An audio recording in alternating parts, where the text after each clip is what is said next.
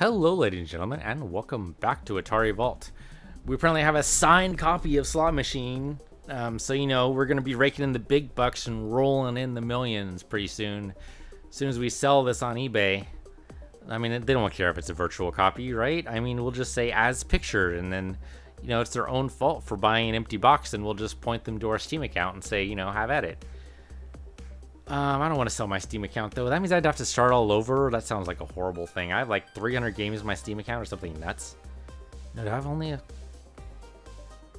I don't know. It's 300, I think. One of my friends is like 600. It's pretty nuts. And he calls himself... shoot, I totally forget his name. It's appropriate. It's like Avarice or something, which is totally appropriate. Okay, so what are we doing? We're playing slot machines. Okay. So, in slot machines, there are no winners. I think we should just establish that right now. If you want to go to Vegas and make millions, the first thing you do is you start a casino. You build a casino, rather. And then you just rake in the cash.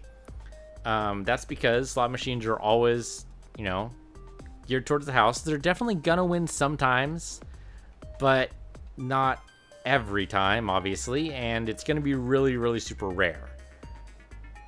Okay, to press the consoles, select switch, choose a particular slot machine you want to play. Each machine play field features a specific number of players and pay lines. Players? Really?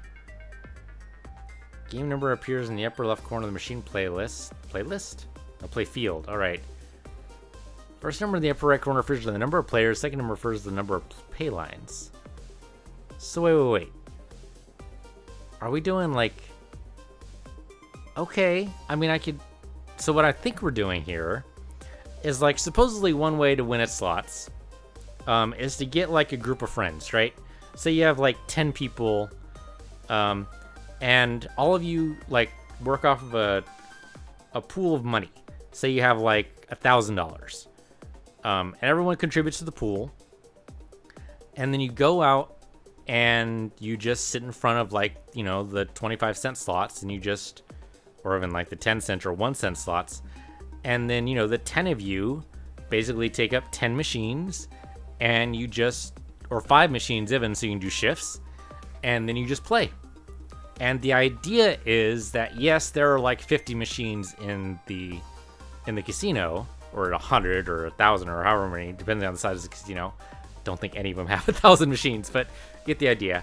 But the idea is that, you know, you increase your chances as a group, and then when the slot pays off, which theoretically is more likely, which I guess you've increased your chances by 5 or 10 depending on how many slot machines you take over, so yeah, I guess.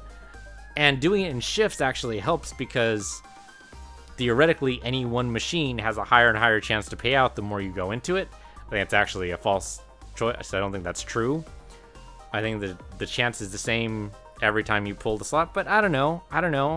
I also don't believe in lucky dice, so what the hell do I know? But yeah, theoretically, so I think that's what we're doing here. Is that what we're doing here? It says machine playfield and number of players, so I think that's what we're doing. I don't know. I mean, that'd be a weird thing to model. And I think the casinos, once they figure out that's what you're doing, they actually kick you out. But I could be wrong. Okay, so you can bet, obviously. Maybe this is just paying regular casinos, and yeah, no, this is not what you're doing. Okay, no. So payline's what you call the thing that rotates and indicates what the thing is. Okay, never mind then. I was off my own little world. All right. Oh, so you can actually get... I didn't realize that diagonal actually paid out. I thought it had to be across the middle, or else it just didn't count. So you can actually, yeah, games 1, 2, and 5 only pay on the center line. That's normal, right? In these games, the more you bet, the more you can add to your bank. So that means like 3 and 4 pay on the diagonals or on the uppers. Paying on 2, 3, 4, and 5 just seems weird to me. But okay, sure. I mean, that seems like, I don't know, maybe that's an option in slots now. And a lot of slots are digital. So they're going back to this model, I guess. This used to be just the home game, but no, this is now just like, I mean, it is still the home game. You're not doing real money. But I mean, this could be practice for like doing the slots in Vegas if you really want to. Game ends when one player's bank is broke. Yeah, okay. That makes sense. And then, of course, the number of points. So it turns out cars are worth the most points. Hamburger, that's called the hamburger icon, in case you're wondering, is worth 100 points. And then we have all the other variations. All right. All right. I just got a text message. Hold up. I hate when that happens during the video, but... that's okay. You can't hear me very well, but I'm going to talk to you anyway. And... there we go. It's gone. Nobody has to worry about that anymore. All right. So... and there's dining tables. Dining tables are only worth 10. TVs are worth 14. You think they'd be worth more? Bells are worth 18. Okay, so really we want hamburgers or cars, right? Hamburgers or cars. And apparently there's just no third cactus. That seems odd. Why isn't there a third cactus? Oh, for payoff games, so that's a different. Okay, I got you. So jackpot games and payoff games. All right, I got you. All right, so let's try this out, see what we got. I mean, basically, whenever I think... now, that was weird. Whenever I think of slots, I usually think of the first Space Quest. The first Space Quest had a slot machine. Sure, what the hell, we'll bet 20.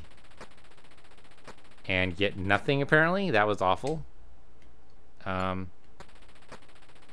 I see. We at least have to do 1 cent. We actually did 1 cent there. Okay. Okay, we got a diagonal. I guess that kind of sort of counts. Here, we'll do 5 cents, I guess. We got a car. That's not going to work. But yeah, in the first Space Quest, you had to actually gamble in the slot in order to get enough money to buy a spaceship to get off the planet you crash landed on. And it actually got to the point where it's like, oh, we're just gonna crap out. Oh no, we actually won. That's surprising. But it was actually really annoying because really what they expect you to do is to save your game while you're at the slot machine, roll the slot or pull the lever, whatever the hell you want to call it. And then if you didn't get a result you liked, you just load the save and basically just save scum it all the way through. That was pretty much the expected behavior. The remake actually made it so that you had a side quest where you could, I mean, you could still do the same thing. You could still do the same thing in the remake if you wanted to.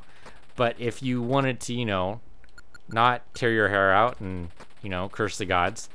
Okay, so just blank? I don't get this at all. Why would it be blank? That doesn't make any sense to me at all. If you didn't want to tear your hair out, you could actually do a side quest to get a little cheat device, and then the cheat device would just let you win like every time you pulled the lever, which was basically what you were doing when you were save scumming anyway, right? So, and then it would just stop as soon as you got the enough money to be able to buy the ship to get off the planet. I was like, okay, you know, you basically, this is what you'd be doing anyway. Here's just a quick way to do it. And I think that made a lot of sense.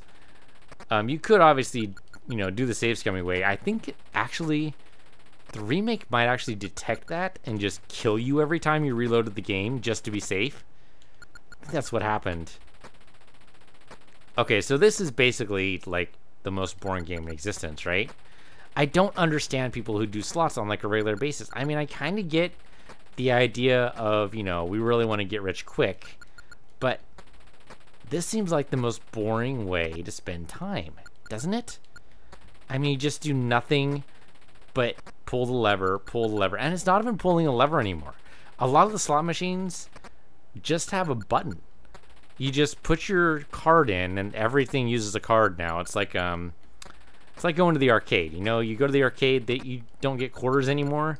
You just dump a bunch of money, and you get this card fed to you, or you boost the money on the card, and then you feed the card on the slot machine, and you just hit the button to roll the dice, or roll the slots, or play pinball, or whatever the hell else it does.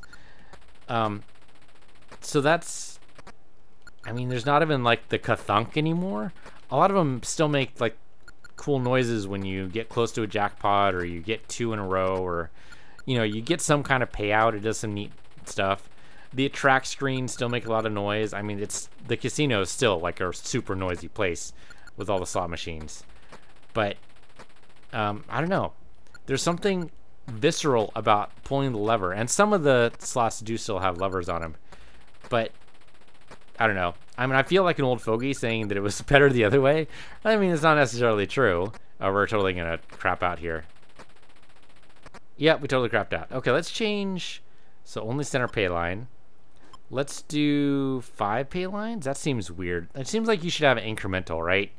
Do like 2 and 3, top and bottom, and then not have you have the diagonal. But for some reason, we can only do diagonal. So let's do. Well, payoff gives us more chances. Yeah, let's do this one. This looks like it'll be slightly more interesting. Could be wrong, but could be. And would also give us more frequent payouts, right? Theoretically. I mean, possibly. You need at least 2 bells or whatever the hell. 2 TVs? Do they have to be next to each other to win? I wouldn't think so, but I guess so. Oh, there we go. We got a little bit of money there. For some reason, I can't seem to get money from the left-hand pool. I can only pull it from the right-hand pool. So I don't understand that at all. Okay, there we go. I got 2 bells. Oh, that's really strange. I don't know why that happens. Maybe there's a certain amount of money in the pot. I mean, this is 1 player, right? So maybe, yeah, maybe the left number is actually what's in the pot. I don't know. I wasn't paying close enough attention to the... Oh, no. What, doesn't 1 car give you... I thought 1 car gave you points. Maybe I was wrong. Alright, well, let's try that again. Yeah, but I don't understand how people can sit there. I mean, I guess if you have the money, and you're at Vegas anyway, the thing is, I mean, a lot of people go to Vegas to gamble, right? But it's not just about the gambling, it's about going to the shows. And so you've got to do something while you're waiting for the show. Oh, there we go. We got a decent payout there. You got to do something while you're waiting for the show. I mean, you can only eat dinner so many times, right? I mean, you can only drink so much. And while you're drinking, you might as well do something. And if you're going to be hanging out with your friends, go and grab, 3 slot machines or whatever. And, the 3 of you can gamble while you talk to each other or something. So I kind of see that appeal, but I can't understand, like, going there every single day and doing nothing but sitting at the slot machine. It doesn't make sense to me. I mean, I sit down every day and I play video games, so, I mean, I'm not exactly one to talk. Video games doesn't even have a chance of a payout, so, I mean, who's loser now, buddy? So, yeah, I mean, okay, there's something to that, I suppose. I mean, there's at least a chance of a payout with, but it's not even like an interesting video game. If there was a video game, like a first-person shooter, and I guess that is kind of what playing competitively gives you, right? Like, you play competitive Overwatch... I mean, that's a first-person shooter that you can actually get, like, real money at if you decide to play competitive. You also have to be super good at. With the jackpot, or with the slots, you just have to be lucky, right? So, I mean, there's also probably a little bit of luck in the competitive matches. I mean, I was just watching the Overwatch finals, semifinals, I forget what it was. They were on Twitch, of course, and I like watching Twitch. And that was really good, but I think there was one point... I don't remember which game it was in. But there was one point that was definitely like, he got a super lucky shot. I would have a hard time believing, I mean, I'm bad at the game, okay? That's one reason why I haven't posted any videos of me playing Overwatch, is because I'm bad at the game. Every once in a while, I'll get a really good play, but then on closer examination, it's like, okay, I just lucked out. I mean, I'm not good at playing, and that's pretty apparent to me.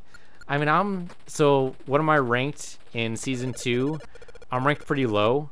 I think I'm like in 2200. That's pretty low. That's below average. So that gives you an indication. And I played like half a season 2 before I stopped. And I stopped because of various reasons. I had a bunch of stuff at work I needed to take care of. There was a lot of traveling. There was a lot of social events that I just couldn't make time for the game. That happens. Okay, we actually ended up ahead here. That's rare. So yeah, so I think I played about half of season 2, maybe a little more than half. And yeah, my rank pretty much hovered around 2200. I mean, I tried to improve my game. I tried to do better, but, you know, there's a certain skill cap. And also, you know, the time of the day that I can play is usually going to be weekends. And weekend daytime apparently is the worst time to play because, well, that's apparently what's been said by the subreddit, is that the weekends are the worst time to play, which sucks because that's the only time I can really play. I can play a little bit, like at night on the weekdays, but it's really variable on which weekday I can play. And I mean, and it seems like that would be the same group of people, but apparently it's not. I don't understand anything at all, ever, apparently. Okay, there's just no way to get three cacti, huh? Alright. Or I guess 6 cacti, really, the way they're laid out. Yeah, so, I mean, there's only so much you can do to be good at a game, and I think I've actually hit my level cap. I mean, if you guys have seen me play Borderlands, I should actually start up playing Borderlands again, because that was a lot of fun. I mean, I'm okay at shooting. The trouble is... well, the trouble is in Borderlands, first of all, they're NPCs, right? It's totally different playing against, like, real live people who are better than you in the game. And I like being able to line up my shots, but can't really line up your shots very well when you're, like, taking fire. Or at least I can't. I'm really bad when I'm taking fire and trying to line up a shot. And I'm much better as a sniper, but really, snipers in Overwatch are... well, they're hated, really. I mean, you try to play Hanzo or Widow, and it's like, you know, get the hell off my team, you loser. It's like, dude, I could be good at this if I'm just given a little bit of time to practice. I mean, even in quick play, it's like, get off my team or I will murder your family. It's like, well, okay, I understand what you're talking about. You know, if this was competitive, I totally get you. You know, if I was a bad Widow player and competitive, and I insisted on playing Widow, that would suck. That would be dumb.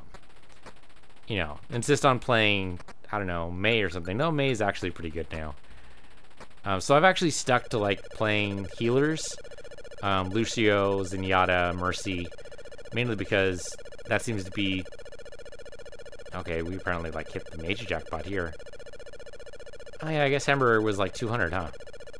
Or I gotta stop hitting the buttons because that seems to be resetting the numbers. That's a really annoying beeping sound. They should fix that. I keep hitting buttons and it's not helping me at all. Eventually it's gonna stop, right? I'm really puzzled. So I thought that the left side was the jackpot, but apparently not. So now I have no idea what that even is. Yeah, I have no idea. The number seems to go down every time I lose. Yeah, it's going down every time I lose. So I don't know if maybe... oh, yeah. So someone else is betting against me, I guess. Is that what that's supposed to represent? The 2 on the other side. So if he wins... I don't know what that means. How do you play 2-player slots? That's what I don't really get. How do you do 2-player slots on the same slot machine? I guess I wasn't paying enough attention to the manual. I guess you could say that if it goes the other way, then the second player gets it. Like, the first player, the player 1 is left to right, and player 2 is right to left. I could see that, maybe. But from what I understand of the manual, there's no way you'd get Cactus ever. Okay, don't I get points for 2 hamburgers? I thought I got points for 2 hamburgers. I just depends on what mode we're playing. But I should get points for like 2 TVs, and for some reason that doesn't seem to be paying it out at all. I don't know. I think it's questionable that they need to be in order. Well, then again, I mean, that portrays my roots of... I mean, the only real time I played slots, I think it was once. And that was like... oh, I guess it'd almost be... that'd be 10 years ago? Oh my god, that'd be 10 years ago. Yeah, and I mean, I was, again, bored out of my mind. And the only other time I played slots before that was playing Space Quest. And in Space Quest, if you get 2 cherries and they're on opposite sides, it still counted. Now, granted, you know, there was a lot of anti-frustration features, like, okay, you know, you're only doing this to get the cash. How do I not get... I should get points for TV. I'm just saying. 2 TVs right next to each other, I should have gotten points. But yeah, I mean, you were only doing it to get the money to buy the ship, right? I mean, it wasn't like you were trying to save your retirement or anything. If you're trying to save for retirement, I can tell you right now, slots are not going to be the way to go for you. So I guess this only pays out on... Okay, you know what? Let's switch modes here. Let's go to 1 player, 5 pay-ons. I guess payoff actually makes it so that you get... I think that makes it so that you get wins if it's only 2. I don't remember now. We'll find out. Oh, there we go. Cactus. There you go. Oh, there we go. 2 hamburgers should get... excuse me, that should get a little bit of winnings. I don't understand slots at all, apparently. I mean, it's all, the machine knows, right? And that's one thing, at least, you know, with the, there we go. That actually paid off for me. How does that pay off and not the other one? But that's the nice thing about the slots, right? Is that the machine will tell you when you win. You don't need to worry about it. The machine will tell you. That actually, that is some attractiveness to that, so you can actually just, you know, sit there and just think about it. Think about other stuff. Not have to worry about it. Okay, for some reason that paid off? I don't understand at all. Bet everything. All in! Okay, see, we got money for that. I mean, it's only 20, but still something. So apparently this is like a nickel slots. And nickel slots are probably actually where a lot of the action is. There we go, a little bit of that. I mean, penny slots, I don't think there are any penny slots anymore. There used to be penny slots. Oh, there might still be a couple of penny slots. It depends on which casino you go to. And again, I mean, my only real experience with casinos is Vegas. I realize that Atlantic City is a thing. Monte Carlo is a thing. I mean, there's a bunch of places all over the place where you can get slots. But yeah, Vegas has been my only real experience for slots. And really, I mean, I don't see the attraction. Why would I go? They also apparently have slots on cruise ships now. And that seems like, you know, I mean, you're going to be on the cruise ship anyway. You're going to be starving for entertainment. There's only so many shows and buffets you can go to. I don't know, cruise ships I don't understand either. I mean, I can kind of get that you just want to sit back and relax. And every once in a while you get to go ashore and, you know, do whatever you want to do ashore, which I guess is just sightsee and look at the pretty sights and try not to get left behind. I would imagine, though, that they'd have a roster now so that, you know, if you were scheduled to be on the boat for X amount of time, that they'd actually go and look for you if you were missing. But I guess that only goes sort of so far, right? I mean, at some point you just got to say, okay, I guess he's not coming, and then you just go. But yeah, that seems weird too. But anyway, yeah, the cruise ships, I mean, mostly all I see in the commercials are the buffets, the live shows, and then lounging about, maybe swimming. But like a pool on a boat just seems like a questionable activity to me. Seems like we should actively try to make sure there's no water on the boat before we go. But, and not only that, but there's the outdoor swimming pool, but also there's an indoor swimming pool on a lot of cruise ships, and that just seems like really weird. I mean, I guess most cruise ships only go when it's, you know, bright and sunny outside. Oh, we're totally... Oh, actually, they were kind to us. Yeah, it just seems weird on several different levels. I don't know. I'm not good at just sitting down and relaxing. There's I mean, I read books. I sit down, I read a book, but I do that for like maybe 3 hours at a time, and that's like, okay, I got to do something else. And you know, I watch TV or I play video games, and really playing video games takes up, you know, the majority of that time, and I guess it's just sitting around, but that's not the kind of sitting around that you can do on a cruise ship. I mean, the internet connection's got to suck, so you can't do that. I guess, I mean, there's a certain amount of games I suppose I could play on my tablet, but I'm not a big tablet gamer. And really, most of them are just casual games. It's not like you can do like a decent first-person shooter. NVIDIA Shield only goes so far, right? And plus, you need to stream from a decent computer to use the NVIDIA Shield. It's not like a tablet in and of itself. Well, I mean, it is, but you know what I mean? The games aren't exactly designed for just NVIDIA Shield and nothing else. You can't really do like a first-person shooter, I don't think. Maybe you can? I don't know. I'm talking out of my ass again, don't know what I'm saying.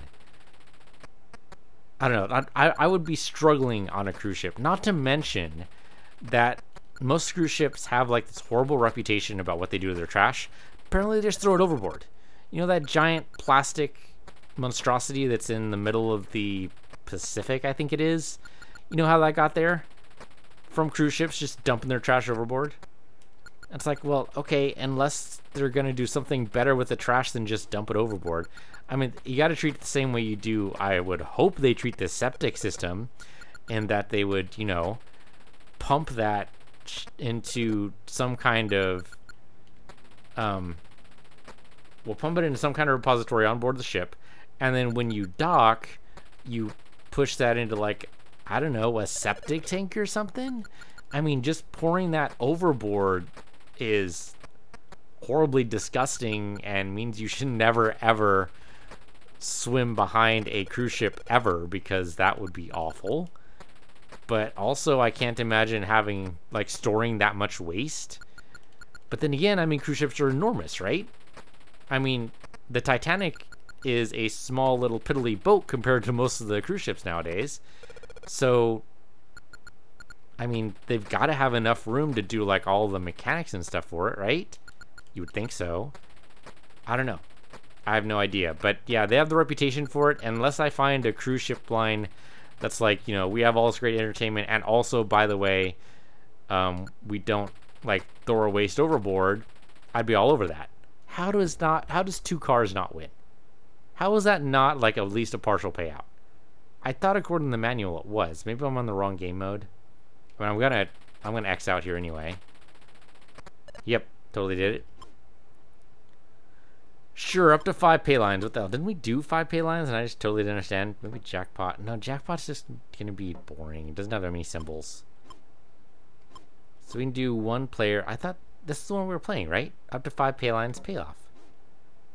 Am I doing this wrong? I don't even know. Okay, there we go. 3 bells.